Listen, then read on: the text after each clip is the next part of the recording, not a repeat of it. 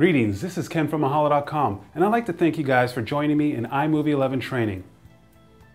I'll be taking you through all the features, from importing to even working with plugins. If you're familiar with iMovie 09, you may want to skip ahead to the new features in iMovie 11. But you'll want to stay along for the ride.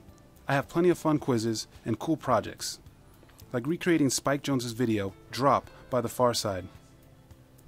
Now, there's a misconception with iMovie that it's only for sharing and creating family movies. But there's way more to the program than you think.